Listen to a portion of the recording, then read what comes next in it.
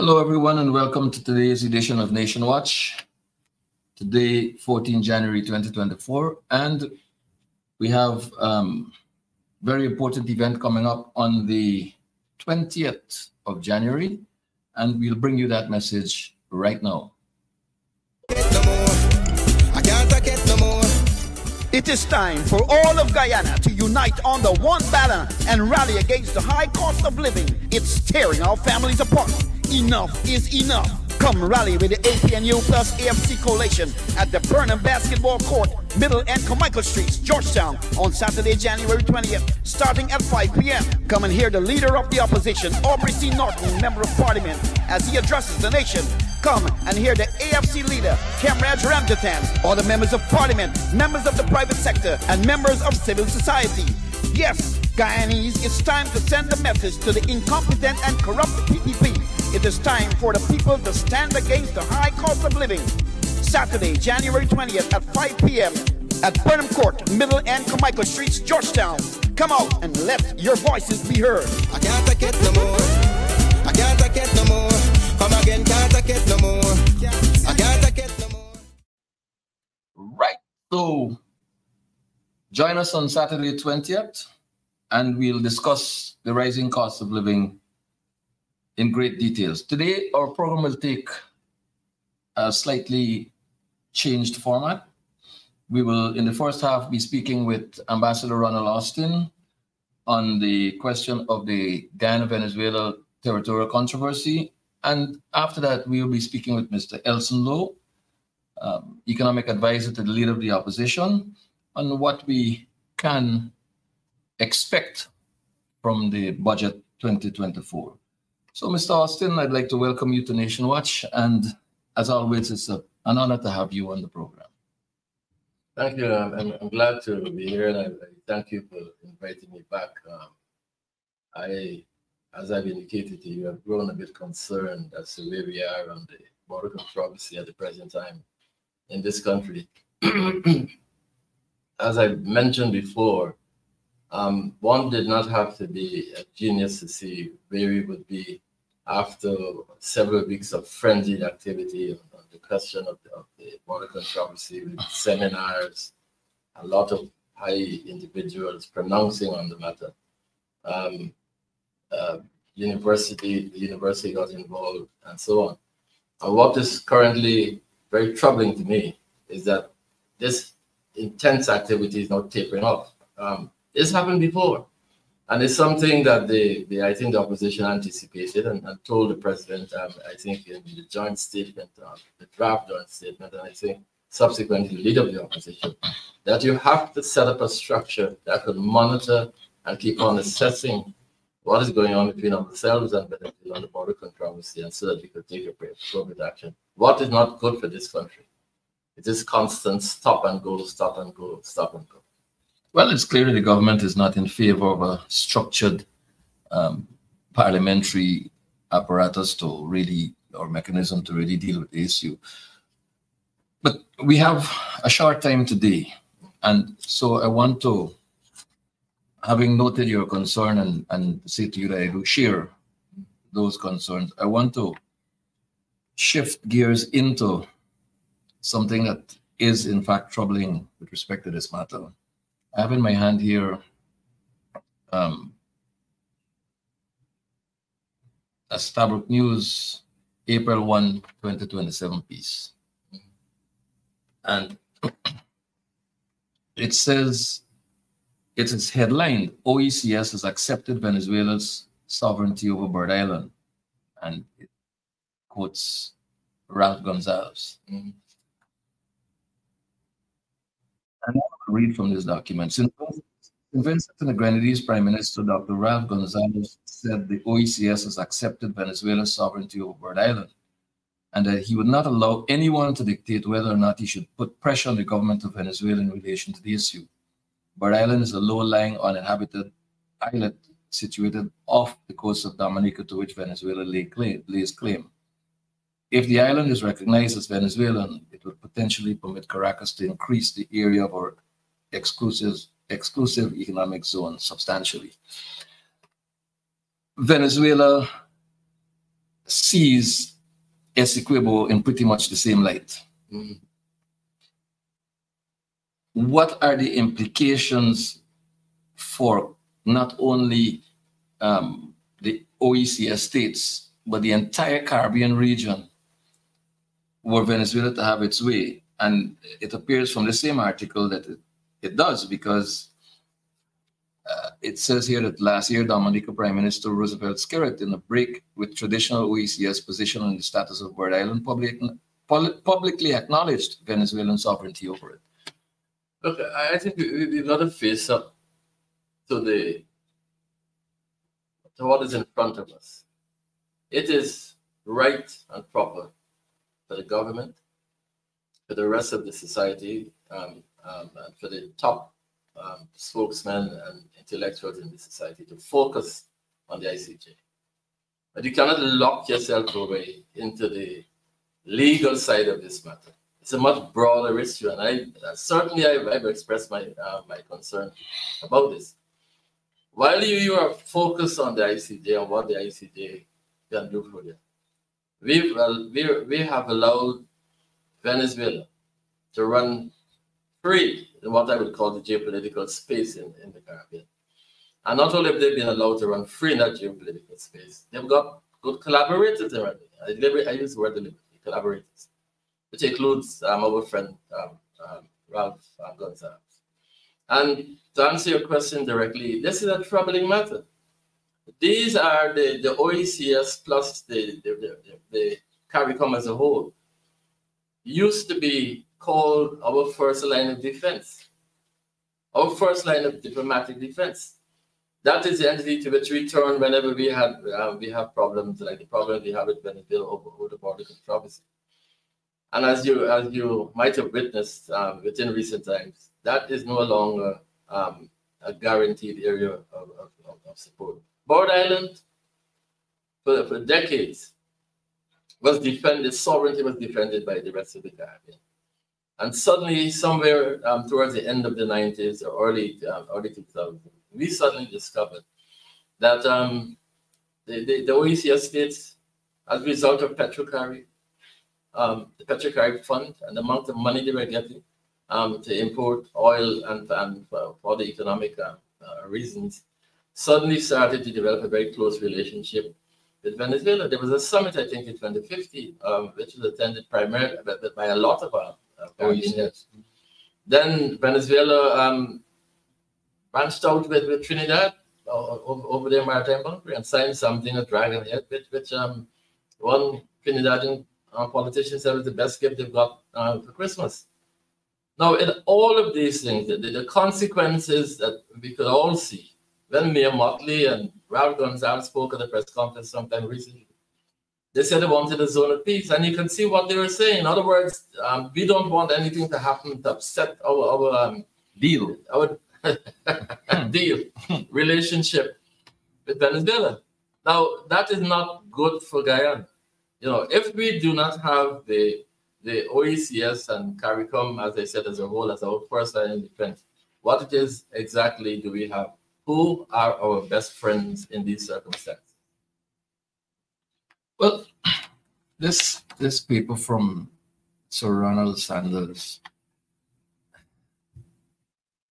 nails the issue when he says that both the prime ministers of Dominica and St. Vincent and the Grenadines are reported to have said that the OECS countries, which were previously vociferously upset about the ramifications of the maritime boundaries of Venezuela, measuring its exclusive economic zone from the Aves Island or Bird Rock, have now accepted Venezuela's sovereignty over the island or rock. But the question was asked ourselves, who accepted it? Did CARICOM accept it? But CARICOM on record is saying that we agree that Venezuela has the right to Bird Island. I don't know anything about that.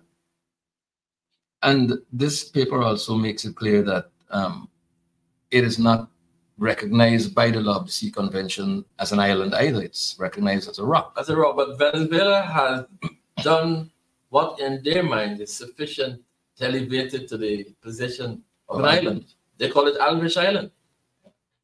Well, by the way, they're not members of the Law of the Sea Convention. Precisely. Now, we're seeing clearly the impact of the Petro-Caribbean deals between Venezuela and individual states within CARICOM. Yeah. And we're seeing it particularly the OECS states. Can Guyana be confident that Ralph Gonsalves, in this new role in the issue of the territorial controversy, is a person who will be neutral and will pursue a course that will be mutually beneficial to the parties concerned? Or is he partial? And we'll get down to some more of that. And secondly, can Guyana now continue to boast of that bedrock of support from CARICOM regarding its sovereignty? Well, as far as Prime Minister Ralph Gonsalves is concerned, the facts speak for themselves.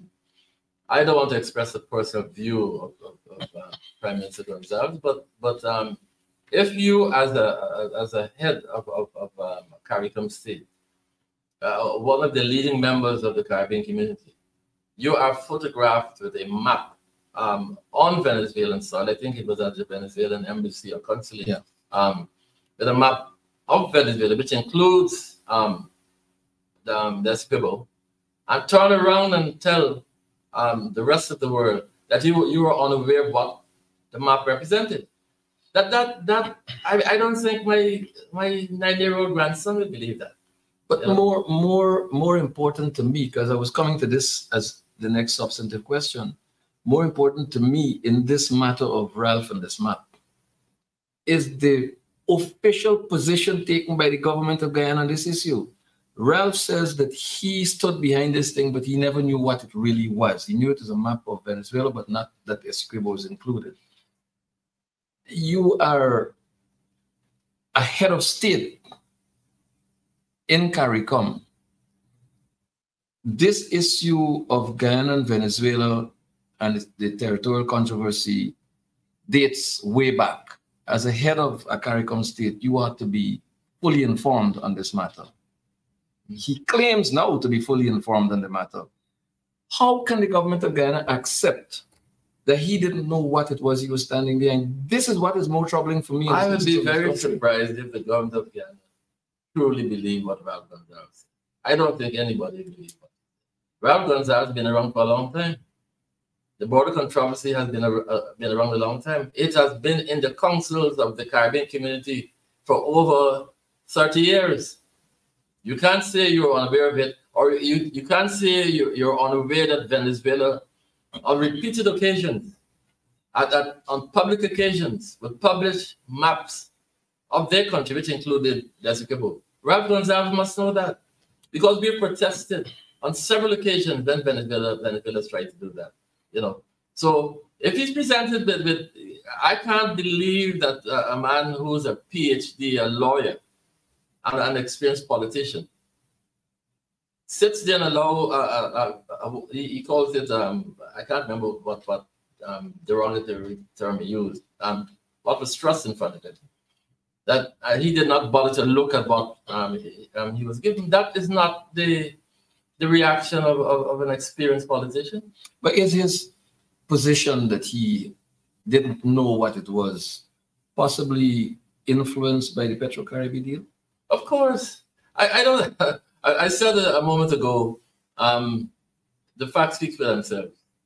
Days after the Argyle agreement, he had, I think, it's $270 million written off as debt. 10% of the national debt, I believe it was. Of St. Vincent. Yeah. So Ralph knows how his bread is buttered, But it's regrettable that he's going to butter his bread at our expense. I think that's quite unfortunate. But attempting to do it might not be bad on his side, but us as a country accepting it. I expected a more robust response from our government. But I know Ralph enjoys a pretty good relationship with both the president and the vice president. I don't know if that influenced their the response to that rather unsavory incident in which he was involved.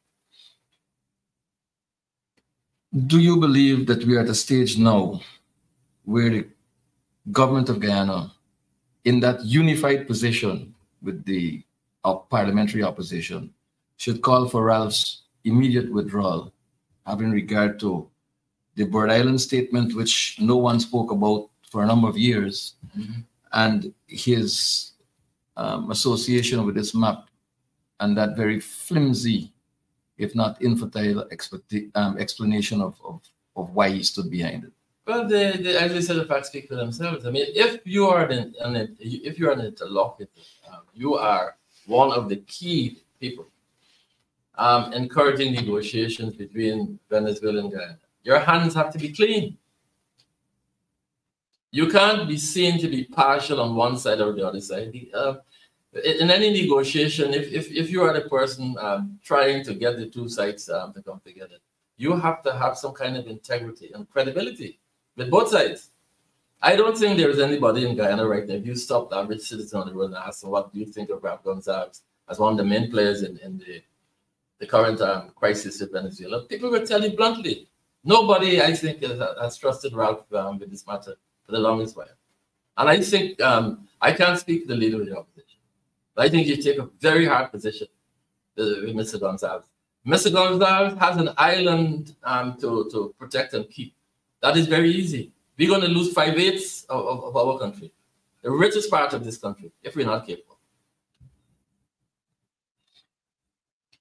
Ambassador Austin, in this conversation that I believe Nation Watch started this conversation on the controversy as a public issue, there have been symposia, there have been other interviews around the country, other public presentations, and so on.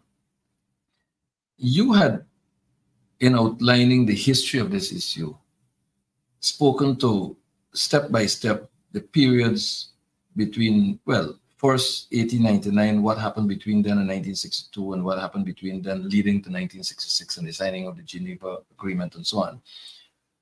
But in the wider conversation, folks seem to have been omitting the important period 1962-66. Yeah.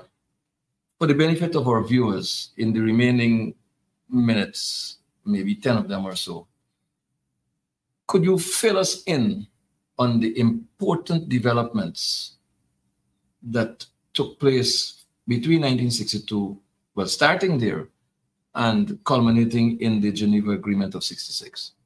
You know, I was very curious, so rest and relax a bit, as one must do if you live in this part of the world from time to time. And I was looking out towards my own country, and I was listening to a lot of these programs or following reports on these programs. And all of a sudden, you have a lot of people who claim to be experts on the border controversy. And some of them are really doing damage to the cause of this country by purveying information which is not accurate. Let me give you one example. One leading official, in responding to the question of whether Mr. Burnham did something which is not right by signing the Geneva Agreement, virtually elided the period between 1962 right into 1966. There was a lot of political, economic territory in between those two events. After Venezuela raised the question at the United Nations and announced that they would revive the claim to Guyana, the British government, in trying to deal with the problem, because it became a political hot potato for them. What they did not want in 1962 to be denounced again as an imperialist state. So they tried to find the quicker solution. And what they proposed was a re-examination of the document, the historical documents, which came out of the 1899 agreement. And there were several meetings. You know, it's that man who died quite recently, H.R. Prasad, who was Dr. Jagan's first secretary. he's one of the first experts to look at the document. So they met in London, they met in Caracas, and then they went back to London. I could not find the solution. The bone of contention at that time was whether if the experts, once they presented their report, if the two sides, Britain and Venezuela, would not then elevate the issue by having a ministerial discussion on the matter. Now, the British always suspected that once it went to the level of ministers, Venezuela would ask that they discuss the substantive issue. Remember, in 1962, in making the proposal to examine the documents, the British government was clear. They said it did not indicate in any way any substantive discussion on the border, which was settled in 1899. Right. And what happened was, and by the way, for the record, Dr. J. Gunn's premier, consulted by the British government, agreed to the re-examination of the documents. Eventually, and it's a fascinating historical event, which is described beautifully by Cedric Joseph. British economic and commercial interests entered the picture, and gradually the British position started shifting, as it did on previous occasions. And eventually there was a ministerial discussion of the documents, and that is how they ended up in Geneva. But the question of the re-examination of the documents, if you look at any television program, anything written by all of the so-called experts, you look hard to find them. And I want to say that this morning is a matter of seriousness. People undertake the deal with the border controversy as a serious matter of national interest. Had better be careful to get the information and the facts that they put to the Guyanese people, to get those facts correct and right. Final question on the territorial controversy for today, Ambassador Astley. A lot has been made of the leader of the opposition's support for government's position. A lot has been said positively about the motion in the National Assembly, which was unanimously passed, ensuring support of both sides. Not much has been done by the government side to give real life to that commitment of national unity. In your estimation, has the government handled this matter properly? I think much more could have been done. After I came back on the first occasion from I engaged the leader of the opposition, and I pointed out to him that the question of national unity and the question of, as far as the border controversy is concerned, is not an event that stands by itself. It should happen in the context of the greater unity of the nation. And it's unity on the border cannot survive if you have disunity in other areas which approximate the question of the border controversy. It has to be a whole issue. It has to be, if we are cooperating on the border, surely there are other areas in which the two governments can cooperate to subserve the question of the national position on the border controversy. And that is what I've not seen, because the question of the unity of the opposition, the government, only comes up when the border controversy comes up. That should not be. But in terms of the actual handling of this situation, the diplomatic corps doesn't seem to be as active as I anticipate the diplomatic corps to have been in these circumstances. The whole question of quietly engaging allies, useful, but reporting to the populace, there's a void. You mean the local diplomatic community? Our diplomatic missions. No, but because what I've discovered, you know, I'm not, unless I'm not listening carefully or seeing what's going on correctly. I've seen no role for the mission so far. When we were in deep trouble in the 80s, when Venezuela was all over again, flying over, blowing up pontoons, and so on. Nelson Clare was before the General Assembly very often. It's there in the Odi National's book. And he kept up, you know, a kind of diplomatic aggression against Venezuela, which paid dividends because it caused them to back off a lot of their very aggressive positions. But I don't see that coming out of our mission at the UN. I don't see it coming out of our mission in Caracas. You know, incidentally, then how is it possible that President Maduro can land in St. Vincent with a map of Venezuela on the tail end of his plane, with Esco included? And we seem to be, I don't know, it doesn't seem to me that our delegation was aware that he was arriving with his plane. And that plane had acquired some notoriety before the St. Vincent meeting. And if the mission in Venezuela was doing its work and was on the ball, that should have been something that should have been reported here in Georgetown. The relevant actions regarding the meeting and participation or non-participation obviously would have been taken. Yeah. We are perhaps not where we ought reasonably to be. Ms. Austin, I want to thank you very much for making yourself available. I know there's a lot more that we should be discussing, and we will be discussing, by God's grace, in the coming weeks. Thank you very much for joining me. Watch. Thank you. Over to Elson. If Elson believes that we will. The budget has nothing to do with the border controversy, think again. We will take a break, and we'll be back with Mr. Elson Lowe in a minute. It is time for all of Guyana to unite on the one banner and rally against the high cost of living. It's tearing our families apart.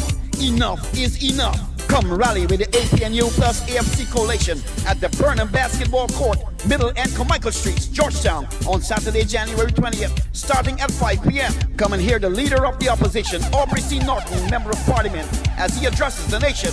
Come and hear the AFC leader, Kamraj Ramjatan, all the members of Parliament, members of the private sector, and members of civil society. Yes, Guyanese, it's time to send a message to the incompetent and corrupt PPP. It is time for the people to stand against the high cost of living. Saturday, January 20th at 5 p.m. at Burnham Court, Middle and Carmichael Streets, Georgetown. Come out and let your voices be heard. I can't take it no more. I can't take it no more. Come again, can't take it no more. I can't take it no more. Bring your fed upness and common Saturday. Welcome back.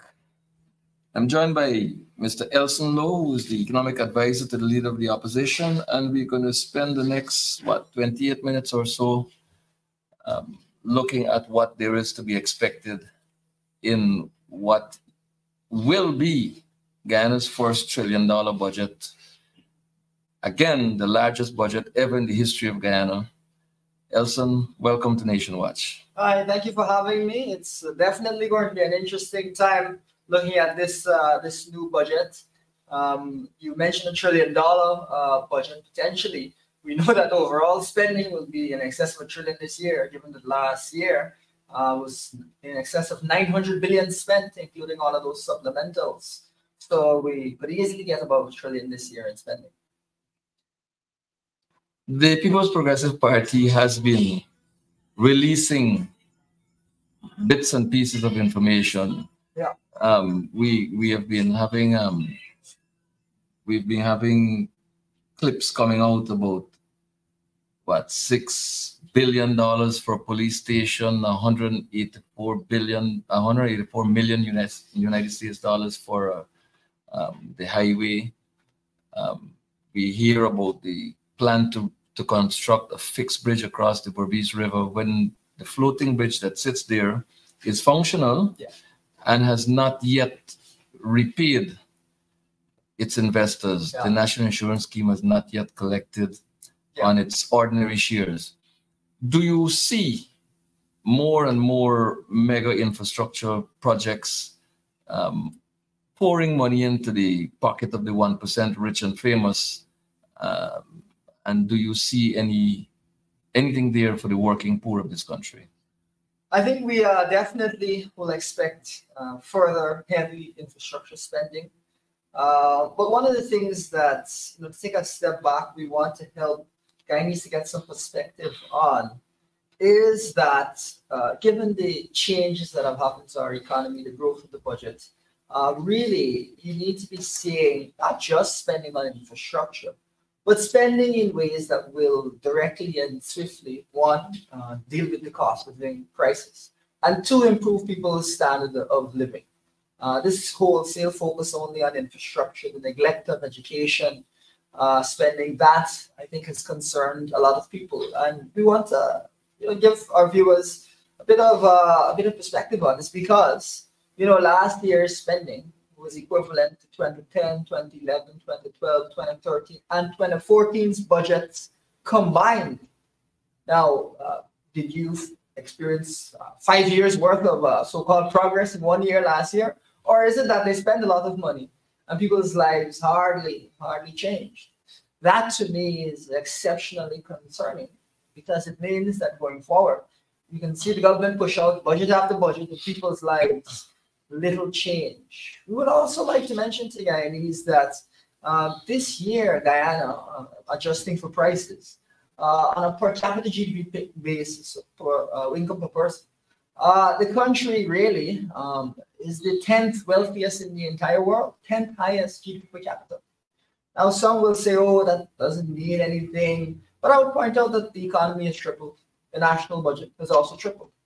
Therefore, money is being spent. It's just that the money is not being spent on you Guyanese, improving your day-to-day lives. And so we've got a situation where the more that is spent without seeing that kind of progress, the more concern there is. And we can talk about some specific policies and areas that would immediately provide a lot of relief to Guyanese, and which the PPP, very reasonable policies, which the PPP has no interest in. It's very sad to see, and it reflects the experience of many other oil companies or countries that have had significant corruption in their systems. Interesting. The parliamentary opposition has been putting on the table the building of sustainable communities. Mr. Bolkan, former minister, spoke of how we do that extensively on this program some time back. The parliamentary opposition has also been speaking about a minimum livable wage, which it pegs at $150 per month. $150,000. $150,000 per month, sorry. And the opposition has also been clamoring for the removal of pay-as-you-earn taxes on that amount, and a number of other critical measures that will impact the lives of the working class Guyanese. What we have been seeing over the years of the PPP's return to government is a heavy emphasis on further enriching the rich, while celebrating almost poverty by ensuring that it continues to persist. What measures do you anticipate this budget will present to alleviate the suffering of the poor, if any? Well, what the PPP likes to do is to put forward small incremental changes. So the tax threshold, they may budge by a little bit. You may see another $5,000 for some cash grant somewhere, $10,000 for some cash grant. Something that is very limited. You may see some more of this part-time workers job, which is $40,000 to $50,000 a month. People can't survive on that. Those types of very limited measures. Whereas you've got the fiscal space to do something much more comprehensive. We've also seen them talk a bit about making the University of Guyana step by step, whatever that means, free. But at the same time, they're talking about putting on work requirements. So you have to be working in order to receive that kind of relief. So it is expected to be a heavy focus on infrastructure and a very limited focus on anything to do with poverty, anything to do with the cost of living. and anything to do with more immediate improvements in people's standard of living. This, I think, contrasts really sharply with what we've been saying. You spoke about the $150,000 minimum livable income that we believe that Guyanese, every Guyanese should be making. Now, that comes in the form of many different programs, but one of the things the government could easily do in this budget is to raise that tax threshold right up to $150,000. We believe that no one who's a lower to middle income bracket in Guyana should be paying taxes at all. And that would, of course, put a very substantial amount of money in the pockets of so many Guyanese. One of the other benefits that would have is that these types of policies abroad internationally have been shown to increase your labor force participation rate. So more people will start to look for work, because they know that they don't have to pay taxes. Your income received will be higher. So that will also have secondary benefits for the economy as a whole. So what we're saying, therefore, is that there are policies that have more than one benefit that we could enact tomorrow.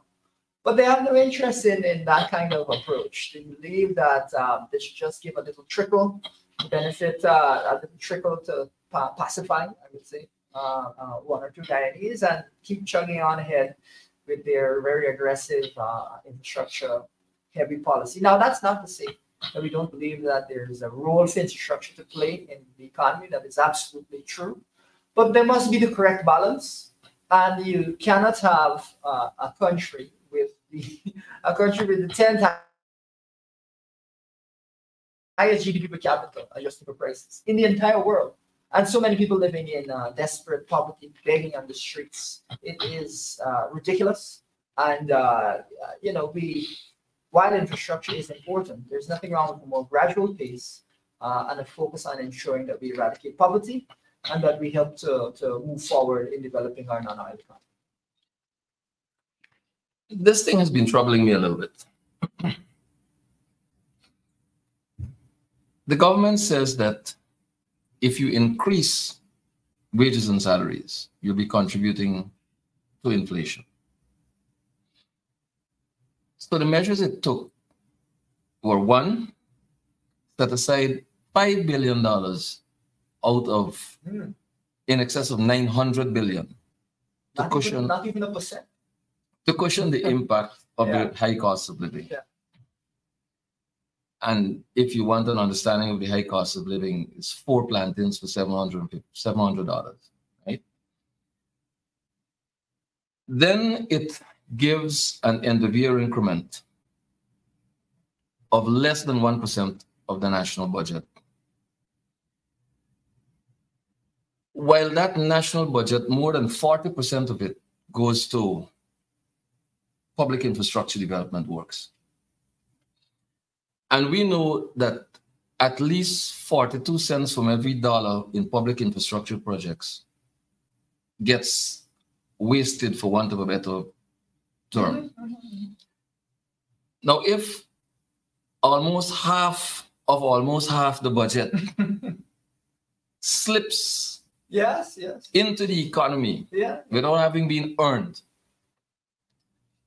are you still going to continue to pack money in the public infrastructure works and suggest that it's not going to fuel inflation the way genuine worker emoluments would? I mean, it's confusing. One of the core issues that various economists are discussing right now is the question of the inflation rate in Guyana. You've seen the vice president say, "Oh, less than 2% inflation," which I think anybody who shops in the market would tell you that it can't be that. We've seen the US government, State Department come out with a 6.6% inflation number, which I think is more realistic. If you look at the change in the budget year over year, that meets my expectations that I had at the beginning of the year. Now, what that means is that, whereas in the US, as an example, we've gone out to a 3.4% inflation rate.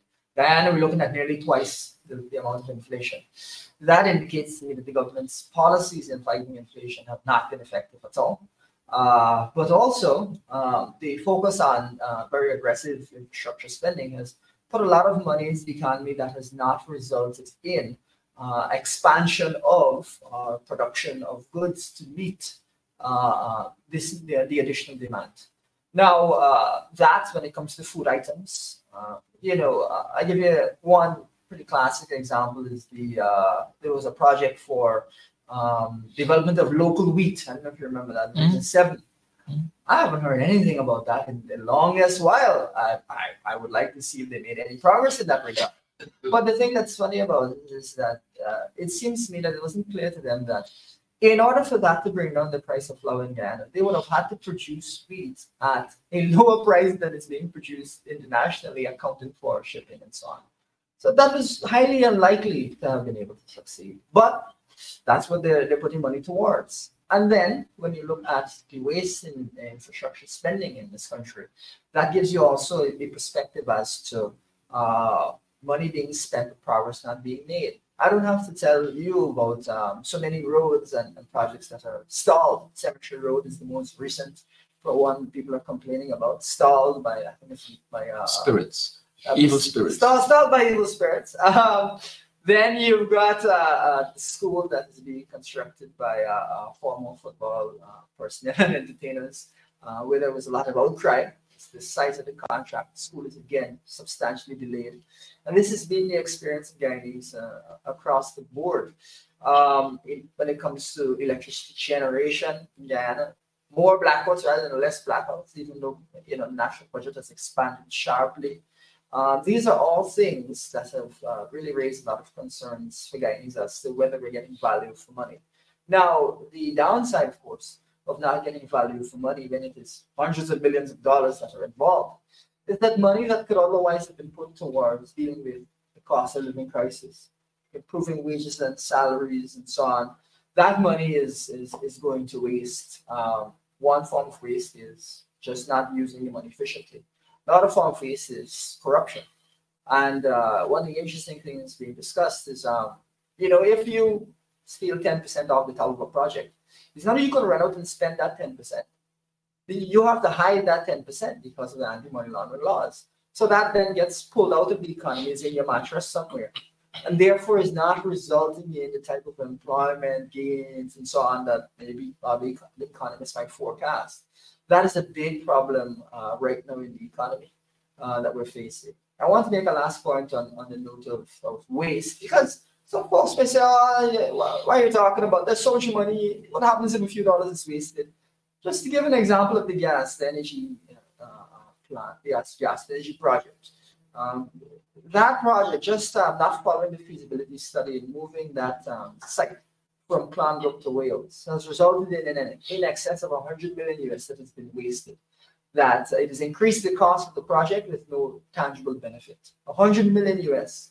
It's $100,000 for every single household. That's the cost of the Demerara Harbor Bridge almost. Well, there you go. That's $100,000 per household that could have gone towards dealing with the cost of living crisis, but instead has been wasted for no reason other than those at the top don't want to listen to feasibility studies, carry out proper studies, and work with them. So what you hear is also no-brainer.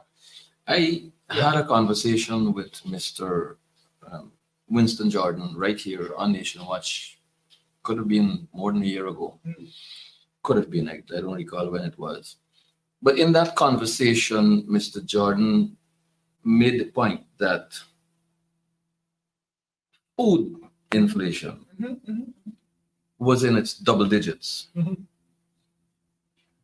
I believe he mentioned a number close to 20%.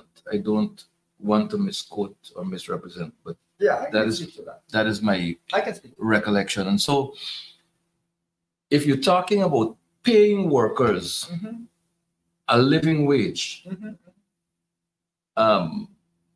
is something that you're not going to do as a government because it's going to fuel inflation, when in fact that subgroup food is outrageously high in terms of inflation. How do you as an economist reconcile those two issues? There's a couple of things here that we need to continue to raise awareness of, so the guys kind of understand well these matters. The first is, over the past several years, partially as a result of the war in Ukraine, partially as a result of the pandemic, food inflation has been very high across the world. And in fact, I believe last year or the year before, food inflation in Guyana was higher than it was in the United Kingdom, which is a country that was suffering from very severe inflation, the highest level of inflation in the OECD generally. So we've had a very difficult time with food inflation, and we've not seen some sharp fall in the price of food. Rather, we've seen these price levels be maintained. What that has meant is that the purchasing power of consumers has been eaten up by this inflation. You can't buy as much of the market as you could have. And so people are, of course, complaining bitterly about this. When it comes to salary increases, we mentioned the 6.6% overall inflation. Public servants getting 6.5% below the rate of inflation.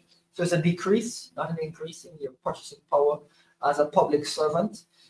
First of all, that to me is alarming because I don't know why, other than disdain for public servants, you'd want to decrease public servants' purchasing power while simultaneously increasing the budget to $900 billion all told. That to me is cruel. But when it comes also to the inflation issue, one of the things the government is hiding behind is this argument that if you spend more, there'll be additional inflation in Guyana. Now, the first thing we want to note is that when we've had large public servant salary increases in the past, we've not seen substantial amounts of inflation. Before oil, we increased public servant salaries at the lower end by 7%. Was there runaway inflation? No, there was not. But the second thing to note is that inflation is tied in many ways to the price of oil. That sends up costs for fertilizer, for transportation, for electricity, a wide range of things.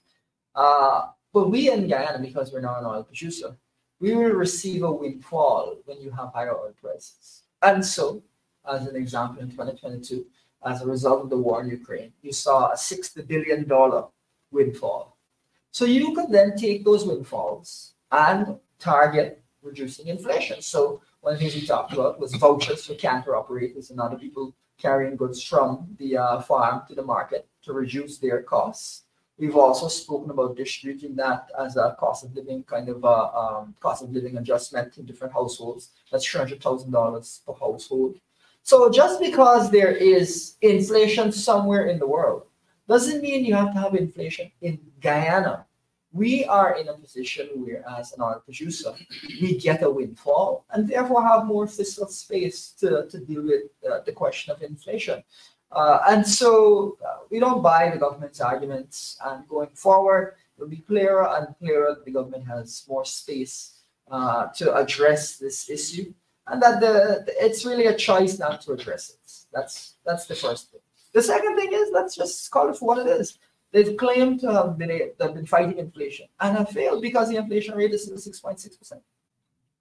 Above the rate of increase for public servants. Above. I want to ask you to speak to a particular issue here. Waste of resources. I started out by alluding to the Berbice fixed bridge idea, when in fact, the floating bridge has not repaid its investors. And there appears to be a situation the government will be engaging the investors in the floating bridge to discuss the fixed bridge idea. Over in West Demerara, there's a regional hospital. I had suggested that the government has entered an agreement to sell that property. And the Minister of Health has denied it. So in the face of this existing regional hospital at West Demerara, there's going to be the construction of a mega regional hospital at Dikendrin, also in the West Demerara. If you're not going to dispose of the West Demerara Regional Hospital complex, why are you building a second regional hospital in the same region? If you're not going to dispose of that regional hospital, why do you not spend less resources than on the construction to rehabilitate and properly equip the existing hospital?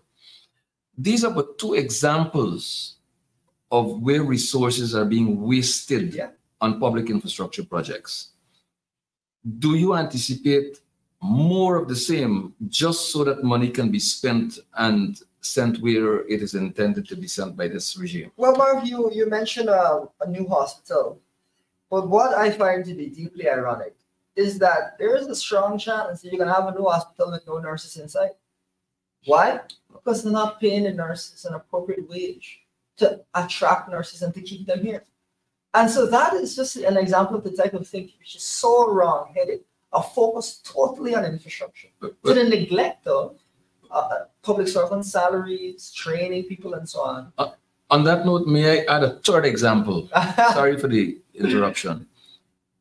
The nursing school in Linden had been shut down, but resources are now being appropriated in this budget to construct a nursing school in Region 2. Yeah. So you shut down one that was churning out a large number of nurses, and you accused the head of state of this country, accused a reporter of his country stealing our nurses. Yes. So we shut that down, and we're going to build another one in Region 2. Again, wasting resources. But I didn't touch the nursing side because that's a current expenditure situation. Well, the reason I mention it is the money that is going to be spent on building a new hospital. It seems to me that it's unbelievable or ridiculous that you're going to be focusing on building new hospitals and you don't have the appropriate staff to run the hospital. Instead, you could direct that money towards compensating nurses so that you have staff, but even your existing hospitals, upgrading your existing hospitals appropriately. That to me is quite clear. In fact, you could take some of that money and just make use of the interest from the money to give the nurses a higher salary. Now, that therefore implies the government is not at all conducting a kind of rational analysis. Now, they're talking about a high-span bridge, a fixed-span bridge for the Berbice River, even though you have an existing bridge there. We would have to ask what feasibility studies have been done. There's a question as to what is the amount of traffic that is traversing the bridge. Do you need a second bridge? Are you seeing backs? Are you seeing a backlog of traffic? There's a question of the fare that is being charged on the Berbice River Bridge. Could you not just drop the fare down to zero if it is that you wanted to provide a benefit to the residents of Berbice?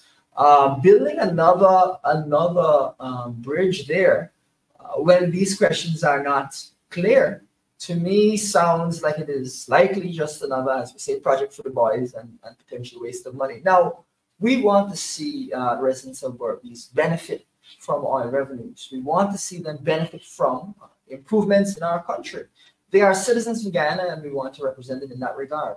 But what we're saying is, it would seem to me to be typical of the PUP and quite tragic for them to lower the fare in the Berbice River Bridge by $100 or $200 and focus on building a whole new bridge, when they could just get rid of the fare altogether, and you could benefit immediately from a very large drop in the cost of traversing that bridge. But that's the way that they approach these problems, not sitting down and thinking these things so clearly. And so as a result, titanic amounts of waste, and the people of Guyana not benefiting.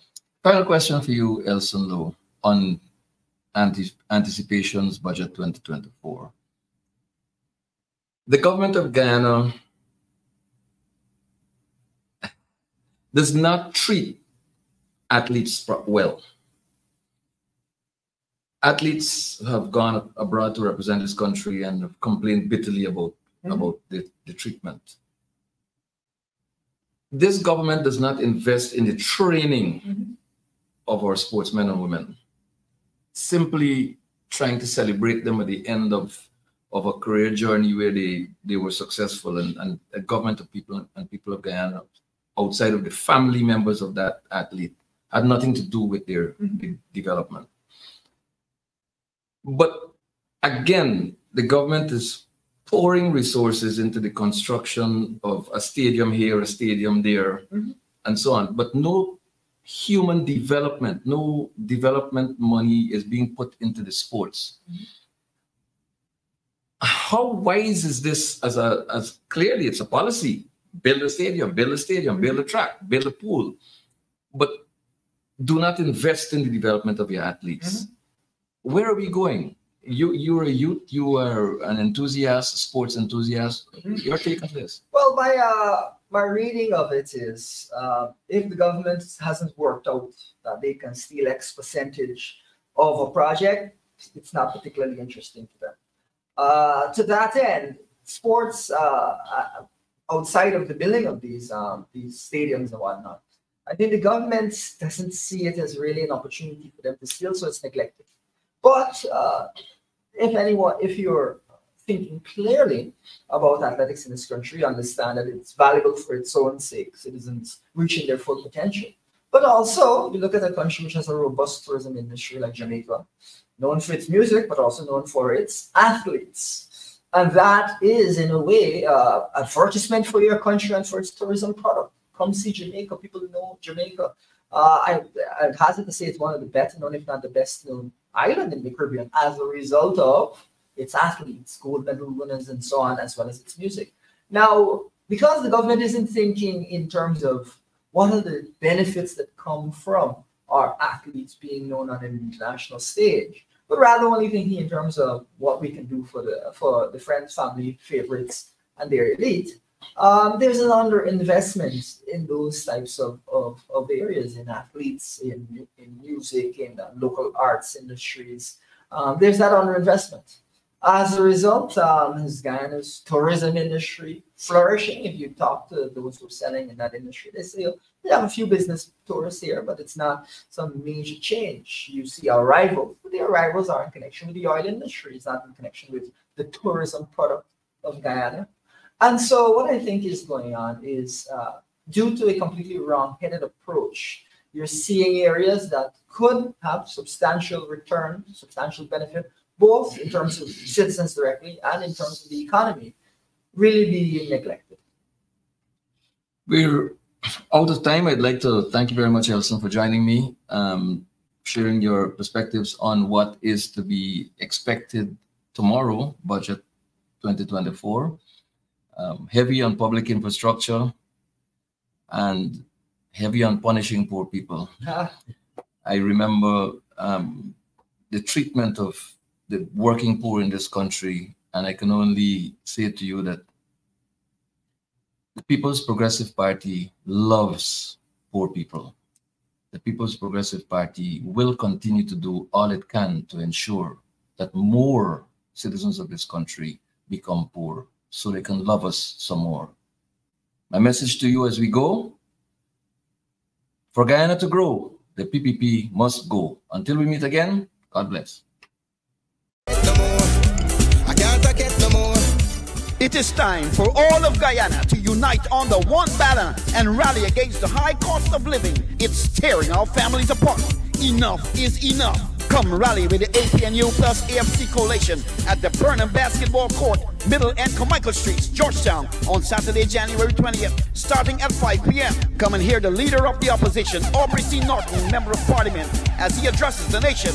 Come and hear the AFC leader, Kamraj Ramjatan, all the members of Parliament, members of the private sector, and members of civil society. Yes, Guyanese, it's time to send a message to the incompetent and corrupt PPP. It is time for the people to stand against the high cost of living. Saturday, January 20th at 5 p.m. at Burnham Court, Middle and Carmichael Streets, Georgetown. Come out and let your voices be heard. I can't take it no more.